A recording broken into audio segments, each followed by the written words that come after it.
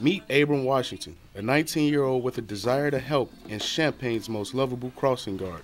He's stationed right off the corner of BESLIN Street and North Goodwin Avenue, right outside his former grade school, Martin Luther King Elementary. He says it's the kids that keeps him waking up every morning. I love walking them across the street back and forth. No matter if it's a rainy day or a snowy day, I love what I do. Even though it may be hard getting up, but I love seeing them every morning. Washington remembers his days at the grade school, and he still continues to show his face around the school to show kids that you can make a difference in your own neighborhood. One of Washington's favorite teachers from MLK echoed that same message. It's not just when you leave King or leave Urbana High School that you're done with us or you're done with the program or the district.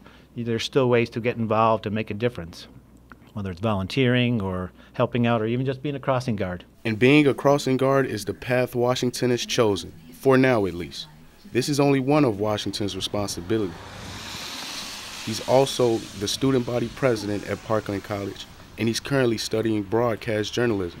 He says one day he hopes to be a TV anchor, but if not, he knows he's always welcome back at MLK. This place really